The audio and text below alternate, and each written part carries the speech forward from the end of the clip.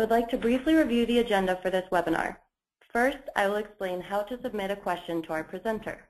Then, Rebecca Roper, Director of the Practice-Based Research Network Initiative at the Agency for Healthcare Research and Quality, will introduce today's presenter. We will then hear from our presenter a detailed overview of the Pragmatic-Explanatory Continuum Indicator Summary. Our presenter is open to receiving questions throughout his presentation and will be available to answer questions at the end of his presentation as well. At the end of the webinar, I will explain how to obtain CME credit for participation in this webinar. Please note that after today's webinar, a copy of the presentation slides will be emailed to all webinar participants. Please note, if at any point during this, please note that today's presenter does not have any financial relationships to disclose. Additionally, he will not discuss off-label use and/or investigational use of medications in his presentation. I will now explain how to submit a question to today's presenter. To submit a question, you may use the GoToWebinar control panel. Type a question under the Questions section and hit Send, as shown in the screenshot on this slide. You may submit a question at any time throughout the presentation. During the Q&A session, as time allows, your questions will be read out loud and our presenter will respond. I will now turn the presentation over to Ms. Roper. Thank you very much.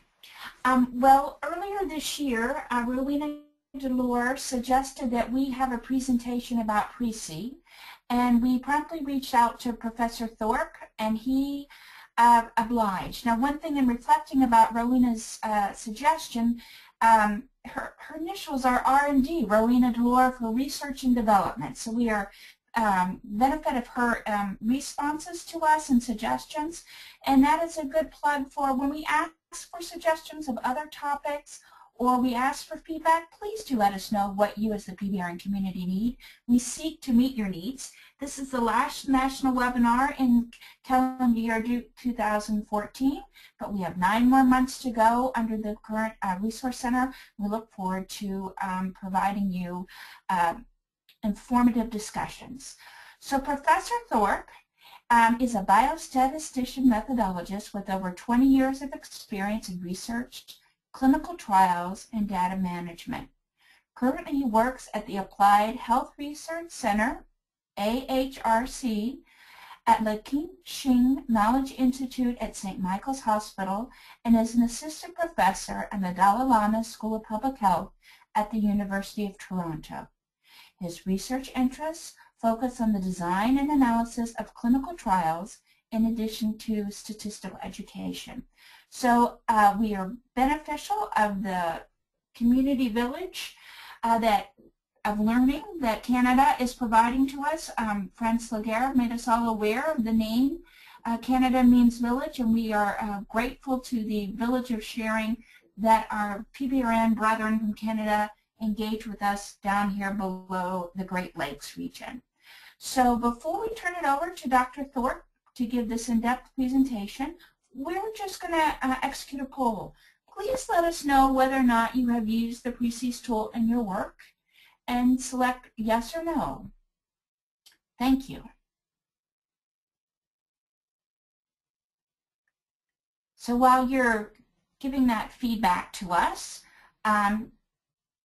Christina will set up the view so Professor Thorpe can take us through a very in-depth presentation about PRECIS and the continuum of choices in deciding what question you want to answer and how you will conduct your research to pose that question and get the answer needed. So about 1/3 of you have used this in the past, and most of you have not. So we're so glad that you're here with us today. Professor Thorpe.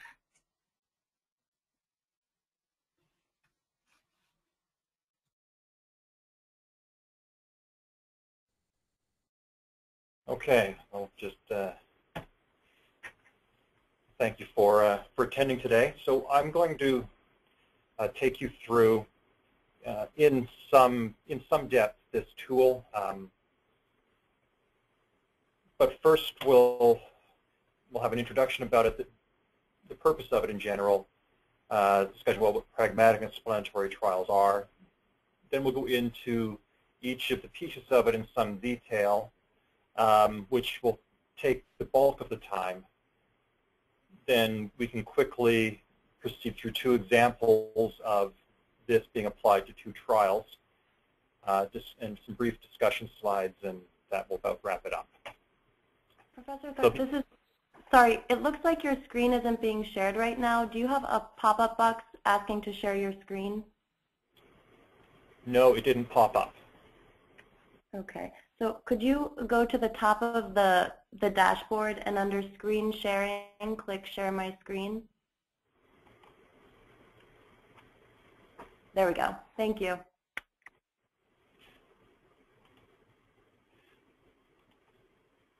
So that was, you just missed the table of contents. All right. So randomized trials in the past have been considered or called either effectiveness or efficacy.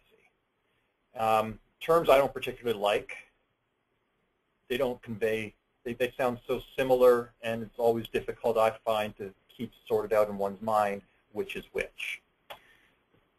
Long time ago now, back in 1967, Schwartz and Lelouch described 2 approaches to trial design. And they, at that time, coined the terms pragmatic and explanatory. I prefer those. They're considerably more transparent, I think, in terms of what they're achieving. And the thing to note is these 2 terms, pragmatic and explanatory, they relate to the purpose of a clinical trial. And I'll get to that purpose shortly. The final thing about this is the authors clearly link a trial's purpose with its structure. So the way in which you do things in a particular trial are going to align with ultimately some purpose of the trial. So to get us all on the same page, we'll consider 2 definitions. And they're fairly broad and idealistic definitions, but they get the idea across. A pragmatic trial seeks to answer the question, does an intervention work under usual conditions? That is simply what it does. The explanatory trial seeks to answer the question, can an intervention work under ideal conditions?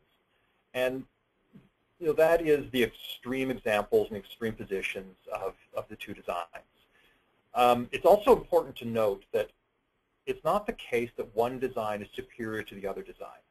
They each have their purposes within the realm of research. The choice of a trial design depends on ultimately what a particular investigator wishes to achieve, with what they wish to understand at the trial's conclusion. So there is place for both. It's not a case of one should be used to the exclusion of the other. Now, why does the distinction in the type of trial matter? One important reason is it matters for the interpretation of a trial's results. And here are 2 examples of how that takes place. A positive explanatory trial, so that's one where you conclude a difference between your treatment groups, for example, it's not proof that its intervention will work in usual practice. Whereas a negative explanatory trial very strongly suggests that it wouldn't work in usual practice. So the reasoning here is typically, as we'll see, the explanatory trial is under very idealistic conditions, under very tight controls for eligibility and whatnot. And so just because it works under that condition doesn't necessarily mean under a more general usual practice type of scenario where there's a whole lot more noise, a whole lot less that you have control over, that you would see a positive effect in that environment.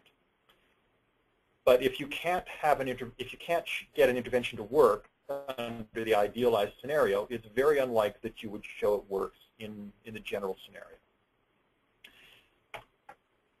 On the other side, a positive pragmatic trial strongly suggests that intervention would work in the ideal setting, where you take tighter controls, you pick people who are going to respond, all these sorts of things that are characteristic of the explanatory design.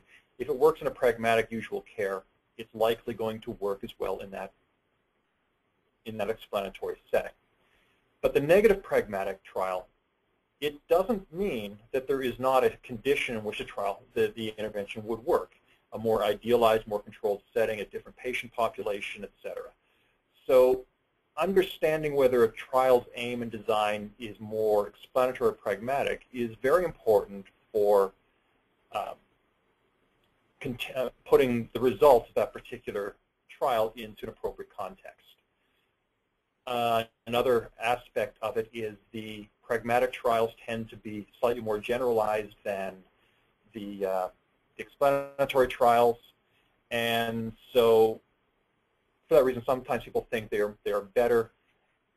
It just helps you to understand and interpret the results more accurately or more appropriately. Now, labels have a problem. To just blithely call a trial pragmatic or explanatory, it's really an oversimplification, and it implies there's a dichotomy. There are so many moving parts in a clinical trial that it's pretty naive to think that we are that simple. There's really a continuum of options between extreme cases of either type. So there's all sorts of gray zones in between that are neither pure explanatory or pragmatic. And furthermore, there's many decisions made for a given trial, each of which is more pragmatic or explanatory than another. So what we're really faced with is, rather than a simple dichotomy, pragmatic or explanatory, we have really a multidimensional continuum of possibilities. And so over a period of a few years, we developed this, what we've called the Pragmatic-Explanatory Continuum Indicator Summary, or PRECIS for short. And we describe 10 domains in which trial decisions are made that affect the degree to which a trial is pragmatic or explanatory. And these are the 10 that we came up with. So to do with patient eligibility criteria, experimental intervention flexibility, practitioner expertise in the experimental arm, comparison intervention, practitioner expertise in the comparison arm. We talk about follow-up intensity, the primary outcome of the trial, participant compliance, practitioner adherence, and the analysis of the primary outcome.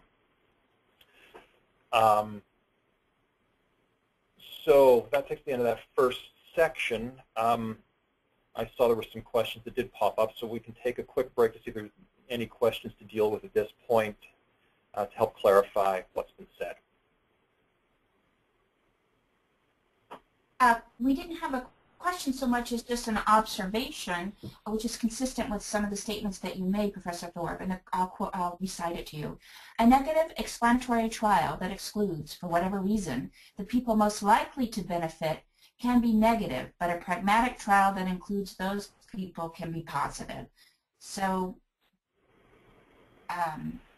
just an offering an example of differences in composition. Is there anything else that you care to follow up with that, Professor Thorpe? I guess it's possible. But it might not necessarily be that it's pragmatic. It just happens to include the group that's going to benefit. So I mean, an explanatory trial that doesn't include the group to benefit will not be successful. A pragmatic trial would probably include those people as well as those who would be likely to benefit. And it's conceivable you might see something there, but it really depends on the distribution of these things, the noise that is involved with all of that going on. And we have to remember that inferences from clinical trials are really about averages, and on average you might not see something in the population, but there could be subgroups within the population which could benefit. So I think that's the distinction. And none of these are, things are never 100% in statistics. One of the things I will say is the only thing that's certain about statisticians is we're never certain about anything. And okay. So that is the way some of these things go. Great. A second question was posed with respect to applicability of the PRECIS. Is PRECIS relevant to both experimental and observational studies? I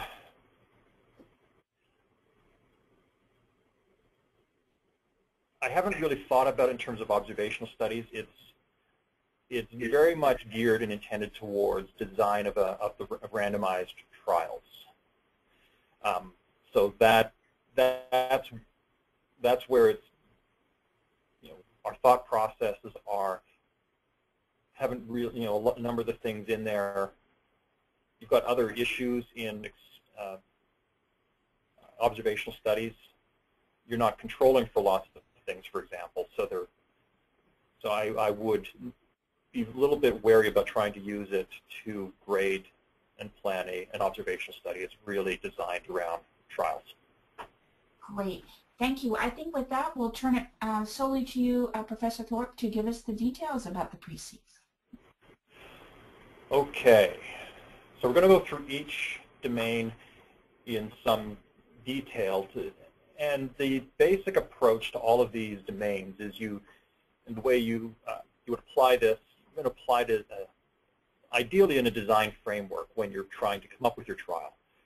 And the way to think about all of these decisions is you consider the most extreme positions in perhaps both directions, and then the degree to which you move away from a particular extreme, you move along the continuum.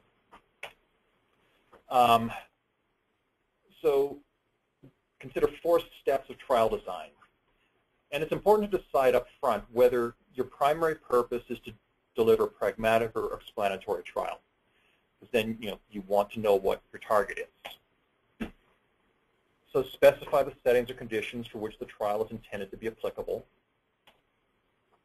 Specify the design options at the pragmatic and explanatory extremes of each domain. Decide how pragmatic or explanatory the trial is in relationship to those extremes for each domain. And that's done by considering addition or removal of restrictions that shift a trial's position along the continuum. And as we'll see, the result of this assessment can be displayed graphically, which has sort of a nice impact factor for the degree of pragmatism or explanatoriness of your trial. And so the idea is we have a diagram like this. Explanatory is in the middle, pragmatics on the outside, and you basically put a mark along each of those lines for each dimension that represents how far away it is from each of those extremes, and you connect them up, and what you end up with is a very pragmatic trial tends to have a very wide focus, and an explanatory trial tends to be very tight around the hub, and it lets you very easily sort of see anomalies from your planned design. If you had an explanatory design, but with some things way out of the edge, you can pick those out. Whether or not you want to do anything about it is another story. Similarly, if you were aiming for pragmatic and you see a couple things that have crept in towards the middle, it's something you can take a look at. So let's start with participant eligibility. The most extremely pragmatic approach to eligibility seeks to identify study participants with a condition of interest from as many sources as possible. So the idea here is you identify your population of interest, the disease of interest, whatever it may be, and you accept all comers with the condition of interest from wherever you can find them. And that sort of is the most extreme condition possible. Study populations can be restricted by doing a number of the following things. You might exclude participants not known or shown to be highly compliant to interventions under study. So what that is by restricting it to patients who are more likely to be compliant with the interventions under study. That takes it a bit away from a pragmatic end. High risk for the trial outcome. So by excluding patients not at high risk, it becomes a little bit more explanatory. Typically, and the reason for that is in a high-risk setting, someone who's got a high risk of the outcome, or they have some bad outcome in general, it's easier in some respects to show differences in those environments, because you just have a whole lot more room to go to identify treatment effects. When you're dealing with a very low-risk population with event rates that are extremely low, for example, it's very, very difficult to go lower than very low. So you need very large sample sizes and detect very small effects. So that's the rationale behind that piece. An explanatory trial would tend to keep participants that are expected to be highly responsive to the intervention. Again, maximizing the ability to show an effect if it's there. A small number of sources for participants tends to be more explanatory. It becomes less and less generalizable in a sense as your patient pool and your selection becomes narrower and narrower. And that's the general concept in participant eligibility. The broader the inclusion, the less restrictions on who comes in, the more pragmatic it is. The more restrictions you place, the more explanatory it becomes. So the flexibility of the intervention. A pragmatic approach leaves the details of how to implement an experimental intervention up to the practitioners. It doesn't dictate what co-interventions to use or how to deliver them. You basically place the intervention in the hand of the practitioners and say, use it as you see fit. Flexibility can be restricted in a number of ways. You might have specific direction for administering it, dosing schedules, surgical tactics, etc. You might specify the timing that the intervention is to be delivered to maximize its effect, if such thing is known. Restrictions and types of co-interventions that are allowed, particularly if they could dilute an effect. Giving specific direction for how to apply those co-interventions. They're not left to their own devices to apply how they see fit. You say you can only do such and such under such and such conditions. And specific directions for managing complications and side effects from the intervention. I should just mention that none of these slides are intended to be exhaustive in the types of things, but it's really to give a flavor of the types of restrictions one might see going from pragmatic to explanatory. Not all trials are going to do all of these, but the idea is the more things you've done to restrict, the more explanatory it becomes. And you see that in this case that the nature of the restrictions are placing tighter and tighter control over the delivery of the intervention, making it much more homogeneous intervention, but it then deviates for how an intervention might be applied in practice.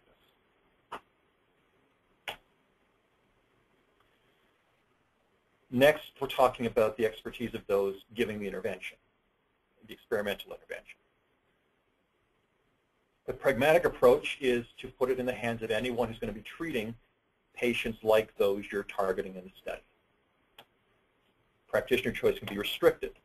You might restrict it to those who have some experience with the intervention, length of time working in subjects like the ones enrolled in the trial. If it's a surgical intervention, for example, they might have to do a certain number of surgeries. Another level of restriction is requiring some certification appropriate to the intervention. So this is, again, a surgical example. If an intervention has been in use without a trial, experience with the intervention could be required. A final level, excuse me, only practitioners who are deemed to have sufficient experience, in the opinion of the trial investigator, will be invited to participate. So this is sort of hand selecting those who are thought to be the best candidates to perform the intervention. And so you go from all possible practitioners to very specific criteria for who is participating in a trial. We can consider the comparison intervention in similar terms to the experimental.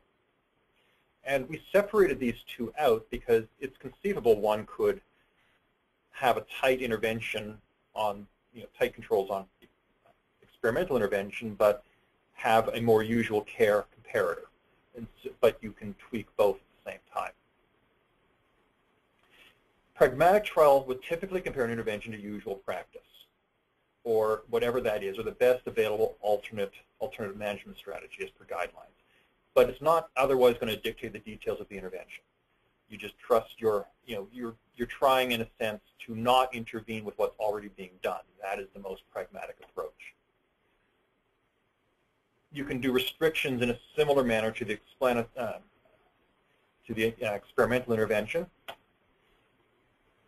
One other thing to note, there are times when an explanatory trial may use a placebo rather than the best alternative management strategy as a comparator. And so it would probably not be particularly pragmatic to introduce a placebo when it comes to a pill. If they weren't getting that before, you introduce that now, it becomes a little bit less pragmatic. It's not unheard of, but it's not going to be at the most pragmatic end.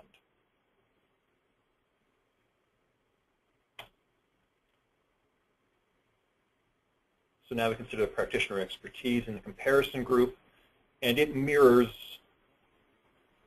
the experimental practitioners. You would again accept the usual practitioners in the setting of interest, and restrictions follow a similar path as with the experimental intervention.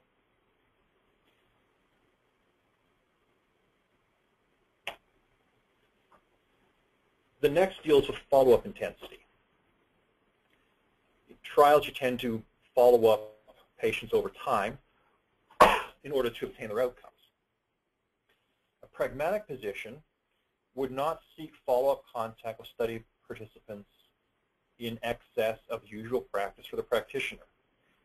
In fact, in some pragmatic trials, you can have no further contact with the patients. A case of that is where you have administrative databases you can use in order to obtain outcomes from. You can obtain certain patient outcomes using administrative data without ever seeing the patients again.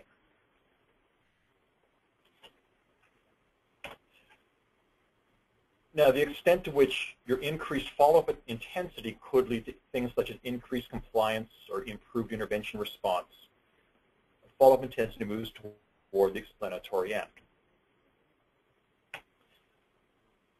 So follow-up visits, time and frequency are pre-specified in the protocol. Very common thing to do. These are more frequent than would typically occur outside the trial. So the follow-up is more intense. The possible implication of that, with more intense follow-up, more intense follow-up could be a form of intervention in and of itself. The extra monitoring a patient gets might result in different responses than had they been left alone. Additional follow-ups are triggered by outcome events. Additional visits are triggered by intervening events that could lead to an outcome event, so prophylactic scheduled visits in a sense. Patients are contacted that fail to keep appointments, so trying to maximize adherence to visit schedules. And more extensive data collected, particularly intervention-related data, than would be typical outside the trial. So intensity of follow-up involves both frequency of visits, and it also involves the intensity and bulk of data collection.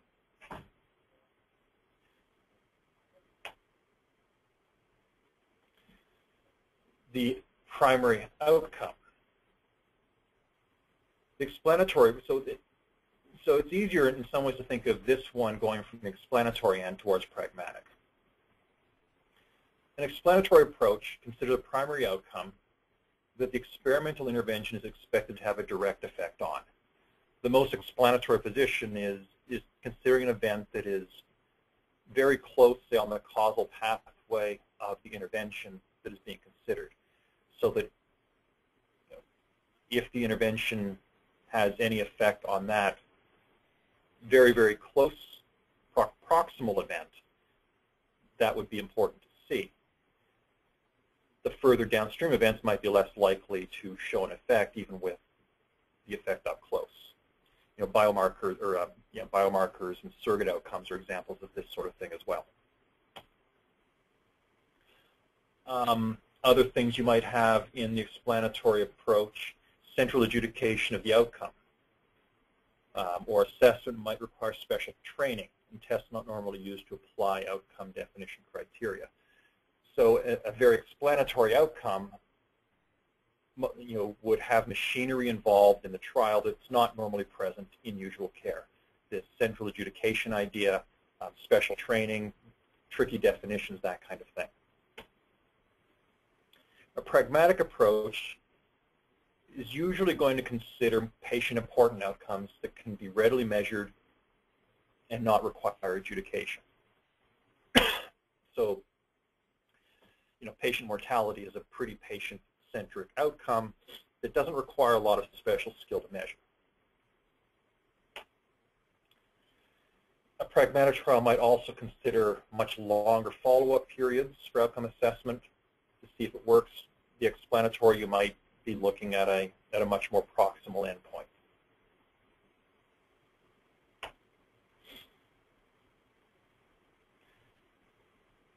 So the next two domains talk about participant compliance and practitioner adherence. So one of them is focused, this one, participant compliance, is focused on the research subjects, those who are getting the intervention. And it's a peculiar thing. Measurement of compliance may have the possibility of actually altering compliance, which is going to then improve responsiveness. So a pragmatic approach would not be to measure or use compliance information in any way. The more rigorous a trial is in measuring and responding to non-compliance, the more explanatory it becomes. And so consider a range of options. Compliance measured indirectly for descriptive purposes, the conclusion of the trial is probably a fairly minor deviation. We get more severe here. Compliance data measured and fed back to providers and participants during follow-up. So you measure it and you tell them how they're doing. You have uniform compliance improving strategies applied to all participants. So there are things built into the trial to help all participants improve their compliance. And then you also have additional strategies, perhaps to deal with poor compliers, to increase their responding to non-compliance. So the degree to which you're doing more and more with compliance to improve compliance in a trial, the more explanatory it becomes. Now this next one, the practitioner adherence, is all about those delivering your intervention, sort of working with your research protocol. And it's about how they adhere to the written protocol or how much they go off page. So a purely pragmatic approach wouldn't be concerned about how practitioners vary or customize their trial protocol to suit their setting. So the protocol is taken as a sort of what you would like them to do, and you allow them to apply and customize it as appropriate for their setting. But by monitoring and acting on non-adherence, it becomes more explanatory. These ideas mirror a little bit the participant compliance. You might measure adherence indirectly for descriptive purposes, not likely to have much effect, but it's less pragmatic. Then you do feedback of adherence, slightly more invasive. You have strategies applied across the board. You have additional strategies to deal with poor compliance or poor adherence. So finally, we get to the analysis of the primary outcome. Now the pragmatic approach is typically the intention to treat analysis of an outcome of direct relevance to the study participants. The intent to treat is the idea where whatever patients were randomized to, whether or not they complied, they are analyzed according to the group they were randomized to. Now there are exceptions to this.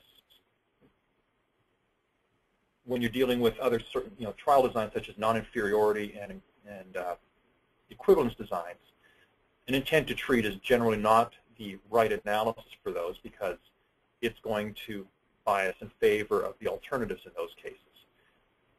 The intent to treat is sort of thought generally in the superiority design, and it biases in that case towards the null hypothesis of no difference, which is why it's done. You don't want to conclude something works when in fact it doesn't. So all that is just to be completeness and statistically accurate, I suppose. Now, intention to treat is also the norm for explanatory trials. There are also various restrictions that may additionally be employed to address the explanatory question, can this intervention work under ideal conditions? So you might exclude those non-compliant participants. You exclude ineligible post-randomization, non-adherent practitioners, multiple subgroup analyses planned for groups thought to have the largest treatment effect. So you'd have a variety of pre-planned analyses that are aimed to look at that explanatory question to control or remove those things that are a nuisance to seeing the treatment effect if it's there. All right, so that's a dense few slides, I realize, so we can take a few minutes now to pause for some questions on those. Sure. Professor Thorpe, if you go back to slide 19, and I believe this is the slide to which the speaker was posing, would you please provide an example for bullet 1? Compliance measured indirectly.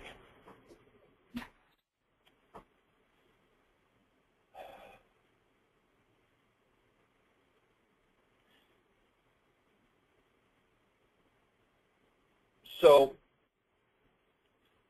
it might be as simple as measuring whether, just keeping track of who showed up for their scheduled appointments. We're not doing anything about it. So that would, in a sense, that would be one form of compliance that you might take a look at. Especially if the intervention was something that was delivered at multiple visits over the course of time, an indirect measure of compliance would be measuring how many appointments were missed, but you don't do anything with it other than report at the end of the trial. Okay, thank you. And we have another question. In a pragmatic approach, aren't you unnecessarily losing the advantages of an intention to treat strategy by ignoring loss to follow-up, which you address later after this person posed the question, and then the statement is made, here it seems to me you may be applying pragmatism to running the trial rather than to maximizing generalizability. I don't think I've talked about running the trial at the moment.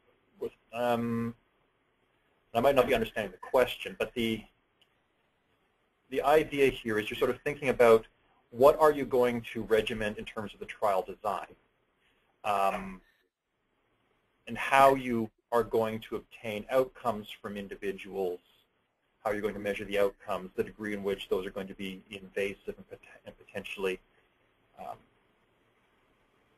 affect performance. Loss to follow-up is a problem no matter what, and it has to be thought carefully how to maximize completeness of your data no matter what the case. The questions of pragmatism are really how much and how well can your trial mimic what goes on in usual practice in real-world settings compared to really highly experimental conditions. And so I said, loss to follow-up, if sort of not seeing the patients again might be fine if your outcome is such that it can be measured without actually contacting the patient. So the example I used was mortality from administrative databases, vital statistics, those kinds of things. So in those cases, you're not getting it, it's not lost to follow-up. You're measuring the outcome in a non-invasive manner, but obviously you are not going to be able to measure lots of other outcomes in that way. So it becomes very focused on the particular outcome you're trying to get to. I don't know if that answered the question that was being posed, or if I misunderstood it. If so, the person who posed the question, if they could rephrase it, and we'll ask Professor Thorpe at the next interval. And I think we can go back to your next section, Professor Thorpe. Thank you. Okay, so we're going to consider two examples of two different trials. And these were sort of both done in the paper, the original PRECIS article. So I'm going to focus on this one first, called DOT, and it's directly observed treatment of tuberculosis. So it's a trial of self-supervised and directly observed treatment of tuberculosis. So here's what its question was. Among South African adults with newly diagnosed pulmonary tuberculosis, does 5 times weekly direct observation of pill swallowing by a nurse in the clinic compared to self-administration increase the probability that patients will take more than 80% of doses within 7 months of starting treatment with no interruptions of more than 2 weeks? The experimental intervention was self-administration, and the comparison was DOT, which is widely used in South Africa. So it's a curious situation. The way tuberculosis medicine had been given in South Africa, out of concern that patients weren't going to take it if they left with it, is a nurse would watch the patients in clinic actually take and swallow their pills for tuberculosis. So that was the standard of care. And so the experimental intervention here was to give the patient the medication to take with them and take on their own. So it's important to understand that. Otherwise, the whole thing sounds a little bit strange here. So let's go through each of the 10 domains and see how they were treated in this trial. Eligibility criteria. So all comers receiving care for newly diagnosed tuberculosis, 2 clinics. So the all comers is very pragmatic, but 2 clinics puts it not at the extreme edge. If they could have recruited for more sites, it could have been more pragmatic. The intervention flexibility. The method of self-administration was left to the individual patient, and they could delegate weekly drug collection visits to a family member. So what that means is the patient could take it however they wanted. There was, they weren't told what to do with it, just take it. So they could have done it all sorts of ways, I suppose. So it's extremely pragmatic in the approach. The expertise for the experimental. So in terms of the treatment, all clinic nurses were involved, no particular specialization or additional training, and patients were self-treating with no special training. So that's pretty pragmatic. For the comparison group, clinics already had direct observation in place, and so that practice was not altered in any way. They were left for those patients to do it exactly as they'd always done. So there was no difference made there in practice. So it's extremely pragmatic in that respect. The practitioner expertise in the comparison group, all clinic nurses were involved. There's no particular specialization or additional training. They already had the skills, so extremely pragmatic on that arm. The follow-up intensity. No extra clinic visits were scheduled. So if they were doing the direct observation, they came to the clinic when they were supposed to. Experimental arm, no visits whatsoever were required, since even the weekly drug collection could be delegated to family members. So what that means is that once you gave the patient the medication, they might not even ever need to come back to the clinic. They could send their information with a family member. So that's the extreme approach to follow-up intensity. The outcome successful treatment, which included all patients who were cured and all patients who completed the treatment. All patients were followed for a year until they completed the treatment, died, or were classified as incompletely treated, or were lost to follow-up. So it's a very pragmatic approach to the primary outcome. Participant compliance. This is a bit of a funny one, but compliance was an element of the outcomes, and so was measured for that purpose, but it wasn't used otherwise to improve the patient compliance. So there wasn't feedback to the patient saying, you really should take more of your pills. It's pragmatic, but obviously it's not the most extreme end by virtue of actually measuring compliance in the first place. Practitioner adherence. There were no measurements of protocol adherence, and no adherence improving strategies were employed. Most pragmatic approach possible. analysis of the outcome. All randomized patients were included in the primary analysis. Patients who failed to meet the criteria for successful treatment were classified as failures. So extremely pragmatic. And if you were to plot those elements here, this is what it might look like. So you see this pragmatic trial is represented by a very wide picture. And you can see the points where, eligibility was a little bit less pragmatic because of the fewer sites involved. So the next example is a more explanatory one. It's the North American symptomatic carotid endarterectomy trial, and sort of focused on the severe stenosis piece. This question was among patients with symptomatic 70 to 99% stenosis of a carotid artery, can the addition of carotid endarterectomy to best medical therapy compared with best medical therapy alone reduce the outcomes of major stroke or death over the next 2 years? So the experimental intervention was carotid endarterectomy. So let's go through the criteria. Eligibility. So symptomatic patients were stratified for carotid artery, carotid stenosis severity. Primary interested in severe stenosis, the high-risk group. They were thought to be most likely to respond if it was efficacious. The higher stenosis, higher risk of subsequent stroke, and if you clear away that stenosis, the most likely to benefit. There was no prior compliance testing, but there was many exclusion criteria, and it's very near the extreme explanatory end of the scale.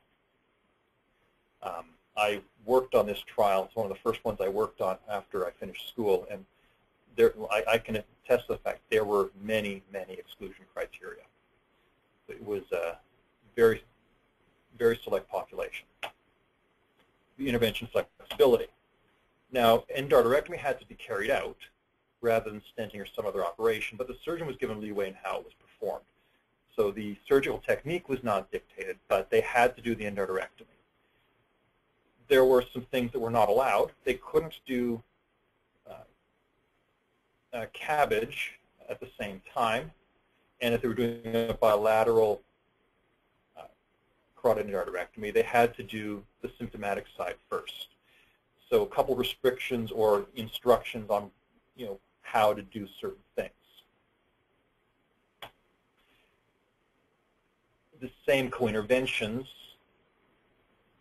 as best medical care for the medical.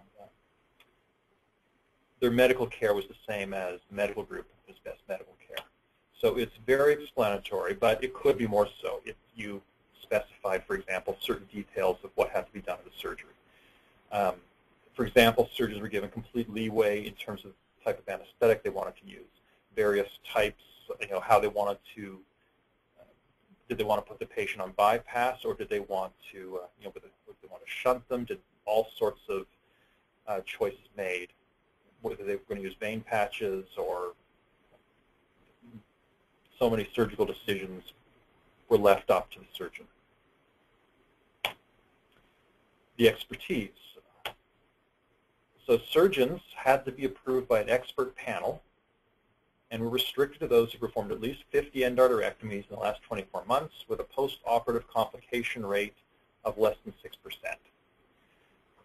So we say this is extremely explanatory because really you're taking high-quality surgeons with a demonstrated high level of competence in the procedure.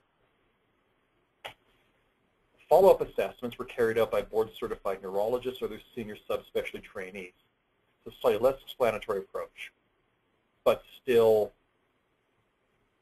far from usual practice or usual care that might be seen. The comparison intervention. So all patients were prescribed antiplatelet therapy. It was usually 1,300 milligrams of aspirin per day. That was the standard at this time. Co-interventions applied to surgical patients were also applied to control patients. So antihypertensive therapy, blood pressure targets and feedback, anti-lipid and anti-diabetic therapy as indicated. So all of these were the pieces that were being managed, so all of the usual risk factors for recurrent stroke. So strongly explanatory. It was dictated what patients what should be done to patients, and there wasn't a lot of. It was expected that this was done. The practitioner expertise.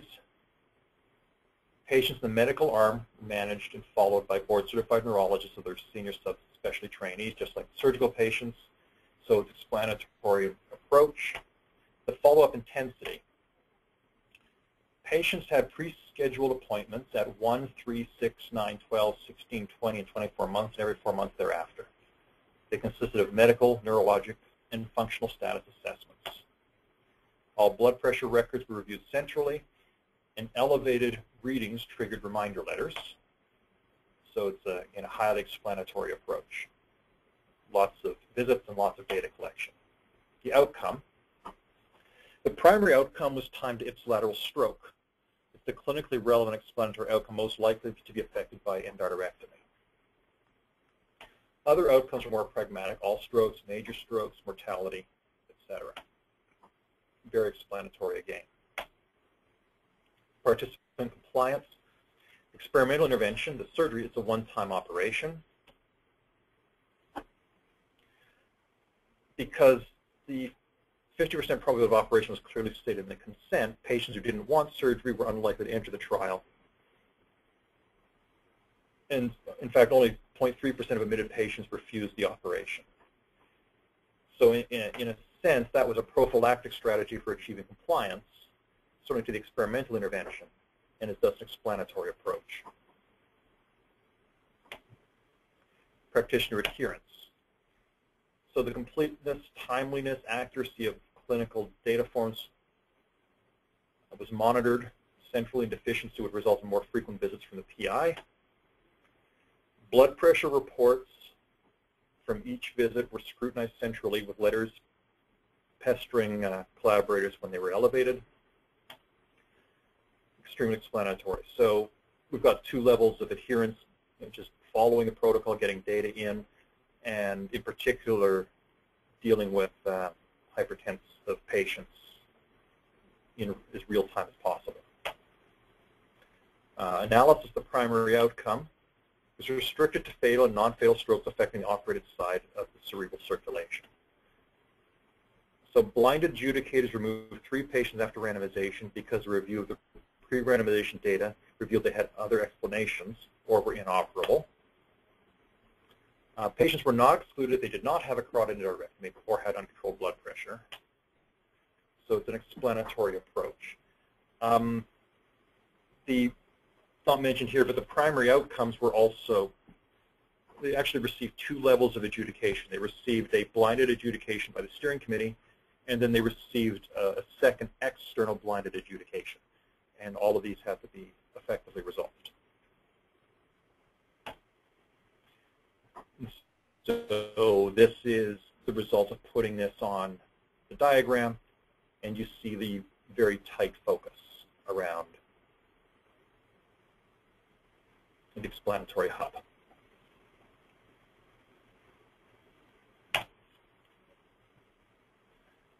All right. So we'll.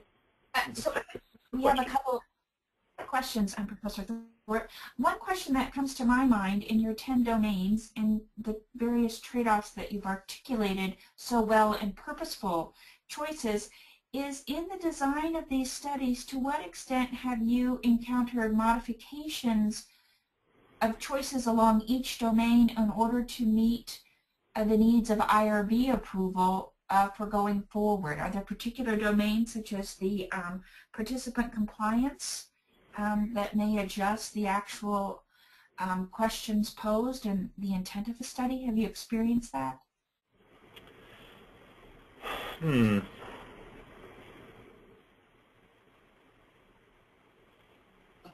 Yeah.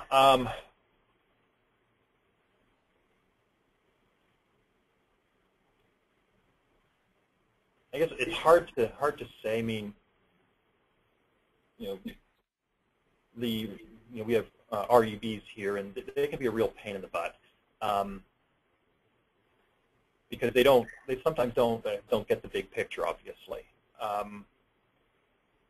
Sometimes it takes some explanation back and forth to convey why certain decisions are being made. But I suppose, yeah, it is possible that in order to get permission to run a trial, you might have to make modifications to satisfy a review board that make it less than what you had originally aimed for. And I don't know that there's any way around that, but the advantage, I suppose, of having thought through it up front is when you need to make those changes, you're aware of what it could possibly be doing to the interpretation, to the trial design itself. Thank you.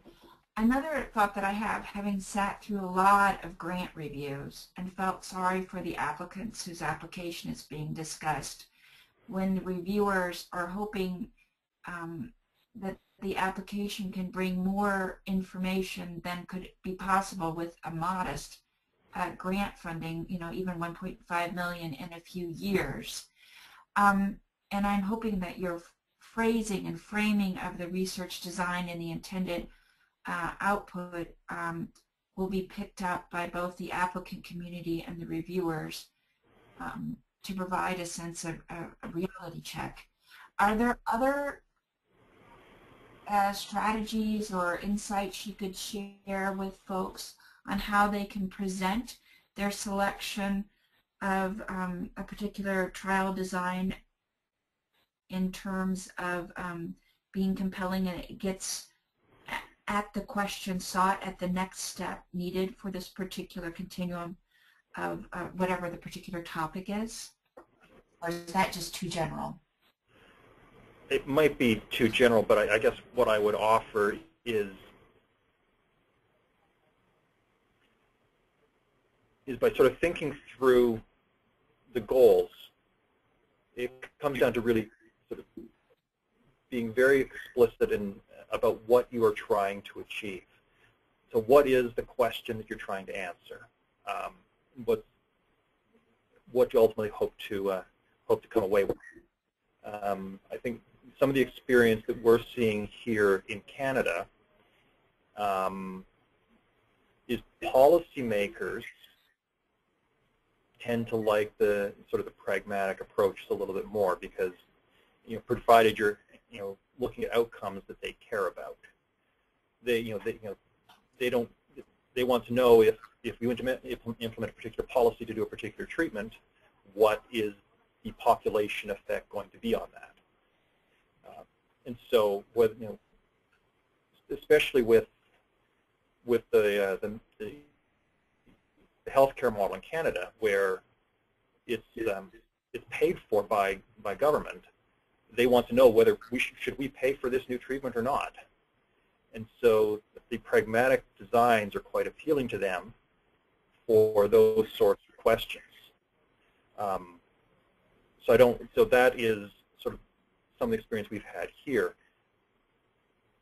In order to, you just really have to be able to make, I think, the right case that this, what is the question you're trying to answer? What is the target audience? The target audience, and by that I mean sort of the target patient population. Is it very specific? Is it very general? And it may often be the case that you're not ready to jump straight into the pragmatic trial. You don't know enough about things like safety. You don't know enough about things like, do people comply with these interventions? And so if you've done the groundwork that sort of says, yeah, we know that these are safe, we know that people will take them to an acceptable level, then in the pragmatic design where you're expanding it a bit more, you say, we've got evidence that these things are used, so we're not going to monitor it extensively in this trial. I don't know if that helps, but those are just some thoughts on that. Great, thank you. We have a compounded question, but a good one. Once you have plotted and viewed the summary diagram, do you consider it preliminary descriptive, or is it analytical and actionable in some way? And if so, how would you respond to that diagram once you've created it? I think I get at that a little bit in the discussion, but the idea is, as I see it, is where this can work is if all members of a trial design team generate their own diagrams. Okay? They're not all going to look exactly the same. And so one level here is by taking a look at where folks on a steering committee disagree, that implies areas to focus in. Now, so that's one element. Another element then, say you have consensus on something. It may be actionable, it may not. It really depends on the particular situation. The advantage, I think, is you may think that you're doing a pragmatic design, and then when you go and take a look at the results, you discover, oh, well, wait a minute, this is really more explanatory than I thought it was. So you sort of say, well, do we need to relax certain things, or do we need to sort of rethink what our focus is? Other things that can, I suppose, show you is inconsistency in your treatment of various domains. If something is not consistently explanatory or pragmatic across the domains, it's hard to know whether your trial is explanatory or pragmatic. So, those are some of the types of things that it informs you about how consistent you've been with your aims. Do you need to change your aims, or do you need to take another look at those areas that were not consistent? And I think that you may find that, well, there's nothing we can really do about some of these aims. There's nothing we can do about some of these domains. So you have,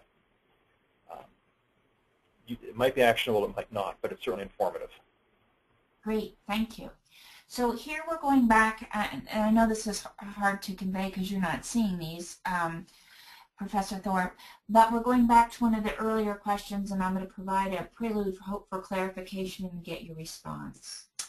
The participant says that he thought that he understood that in a pragmatic approach, you do not seek information about patients who are lost to follow-up.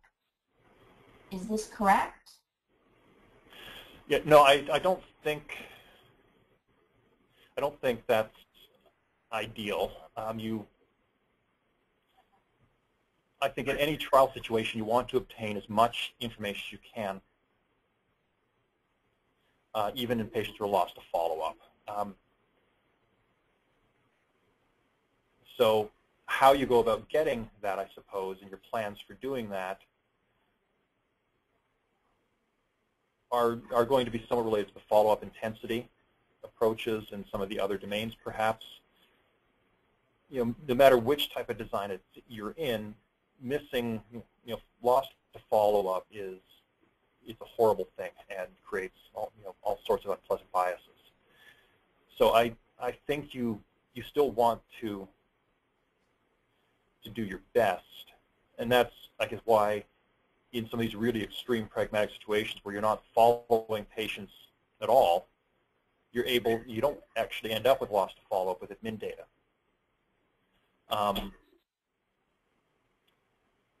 But it's to be. You do have to. I mean, I think the bottom line is you want to try and get your follow-up done, even in the pragmatic trial. Okay. This is a variation on that theme. Assuming that you're conducting a superiority trial and you're using a pragmatic strategy, is your guidance that you would not use an intention to treat approach? Yeah, for superiority, I think intention to treat is still the right thing to use. Okay, great. It's the non-inferiority and equivalence where it's contrary. Okay, thank you. And then we have a reflection of someone seeking confirmation if they have a grasp on the main theme, where they state, oversimplifying perhaps, but can we say pragmatic is tracking and explanatory is measuring? I'm not sure I'd characterize it like that. I mean, both are measuring in a way. It's just you're measuring something different. And I sort of look at it this way. Pragmatic, you're measuring whether it works. In explanatory, you're measuring why it works. Okay, thank you. Well, that's all the questions that we have posed. Are there other, so I know you have references. Well, I still have a few discussion slides to go. Please do. Excuse me. So I'll proceed with those now. It's just to wrap up some thoughts. Yeah. Now, I say it's a work in process. It's fairly, been a while now, and in fact, there has a group that has sort of now worked on an update that they've called PRECIS 2. I can't say much more about it at this point, but we'll see how that works. They tried to take the same flavor, but improve the use of it in some respects. So now I view this as a tool to be used by a design team during the planning stages of a trial. Now, although in both cases of the examples presented, I applied it retrospectively, I had some insider knowledge. I worked on NASA, so I knew that protocol like the back of my hand.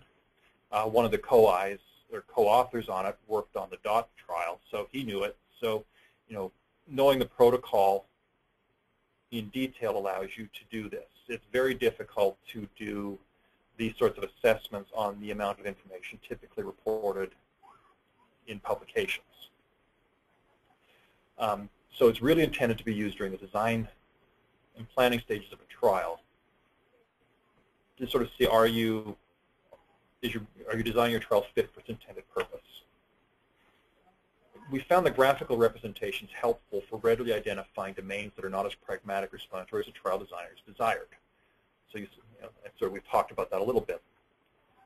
Saying, well, we're doing an explanatory design. Whoops, what happened to this arm? It's way out here in the middle of nowhere, or the other way around. So again, it might be actionable, but it also might just be important to know going forward. Now, perhaps this is sort of one of the biggest criticisms, but I consider this a feature. There's clearly some subjectivity in placing each domain within a continuum.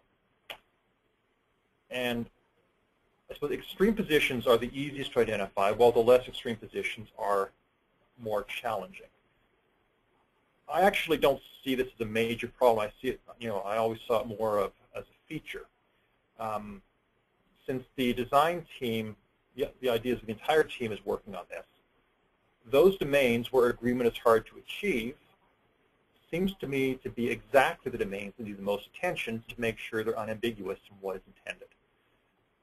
So from that standpoint, using this tool as with a number of individuals on your design team, evaluating it with respect to all those domains, where everybody agrees, there's not much work to do, unless, of course, you agree and it was way off of your target. That's another story. But those where there's a lot of ambiguity will show up as a lot of disagreement about where to place the dot on that particular spoke. And that highlights those elements of the protocol that the trial's design that need a bit more work to make it clear where they really fit.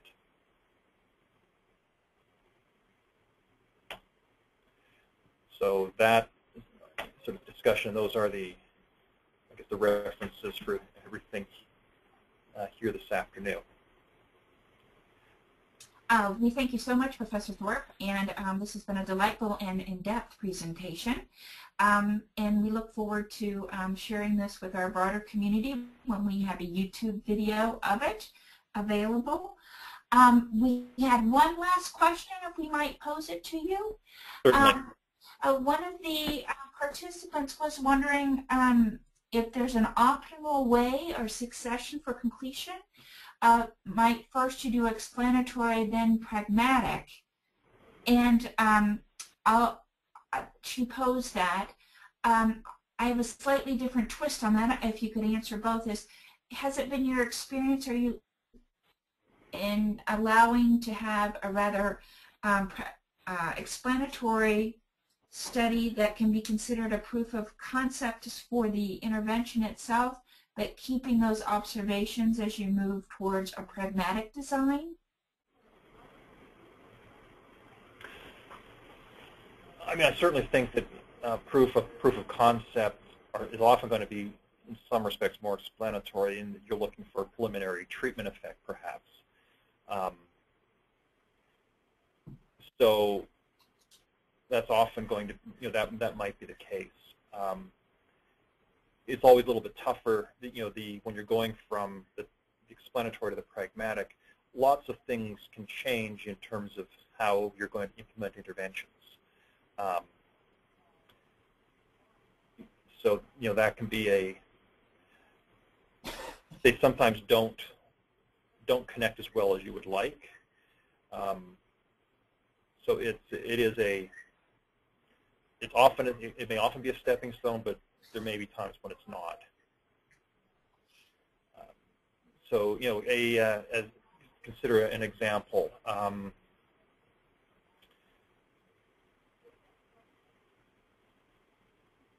There's some suggestions that certain probiotics given in hospitals to people on antibiotics are going to help prevent certain forms of of complications such as C. difficile. So you might be able to sort of do proof of concept on a patient level basis, but really to evaluate a strategy of supplementing antibiotics with a probiotic would require a rather different type of design where it'd be very difficult to do that sort of thing on a patient level. You'd be looking more at a cluster randomized trial. So the way it would be implemented in a pragmatic trial could be extremely different from the way in which you might implement in a proof of concept trial. Thank you. So with that, Christina, if you could execute the concluding polling questions.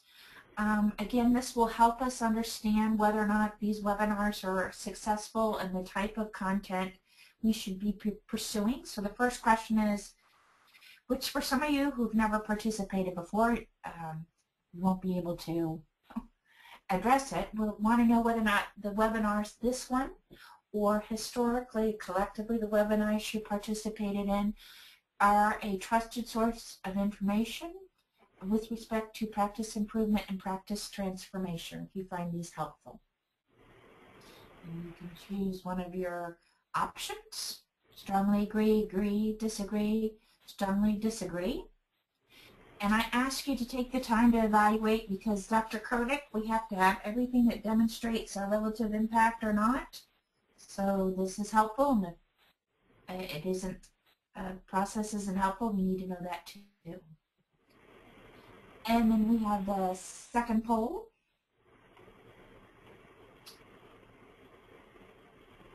We're ready for our second poll, I believe, in a moment.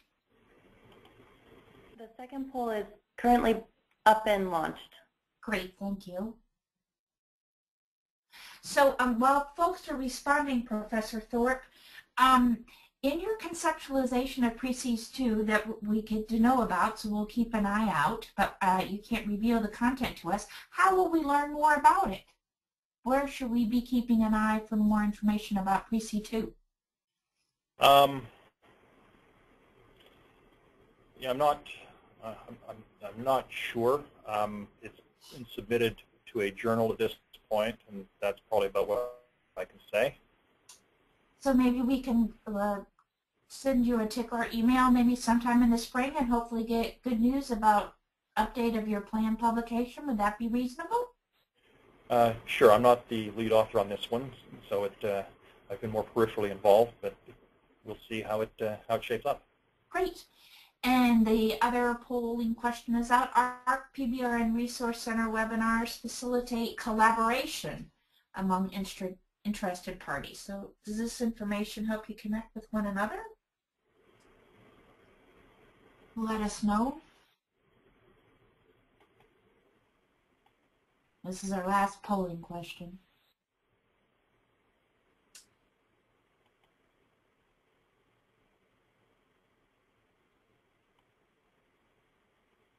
Okay, and Christina will go over the description of what one needs to do if one wants to file for continuing education credits for this presentation. Thank you. So thank you all for attending today's PBRN webinar. This live series activity, the AHRQ Practice-Based Research Network Resource Center National Webinars, has been reviewed and is acceptable for credit by the American Academy of Family Physicians. This webinar has been approved for 1.25 elective CME credits. To obtain CME credit for your participation in this webinar, I just jumped ahead. Please complete the online evaluation, and you'll be prompted to do so when you exit the webinar. Then please email us at pbrn@abtassoc.com to request a copy of your CME Certificate of Participation. Then we invite you to join us for 2 upcoming events. Our next PBRN Resource Center webinar will be on January 28th from 12:30 to 2 p.m. Eastern, and the title is Practical Insights on Meaning Objectives of Meaningful Use 3. We also invite you to join the PBRN Pragmatic Research and Translation Learning Group call on January 5th from 1 to 2 p.m. Eastern Time. For more information on upcoming events, you can visit our website, which is listed on this slide. And additionally, we're currently planning for and scheduling additional webinars on topics of interest. So if you'd like to present on one of these topics, or if you'd like to suggest additional webinar topics, please send your feedback to pbrn@abtassoc.com. And just yes.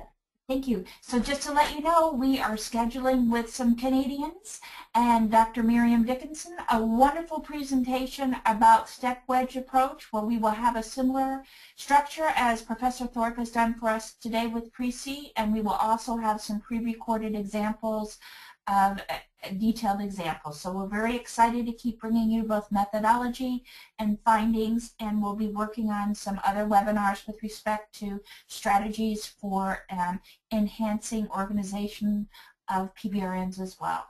So I want to thank Professor Thorpe, and I want to thank the team in ACT for supporting this well-conducted webinar, and thank you all for joining. Professor Thorpe did a fabulous job of keeping everyone's attention and engagement, and thank you for those folks who posed their questions. All right, thank you and have a good day.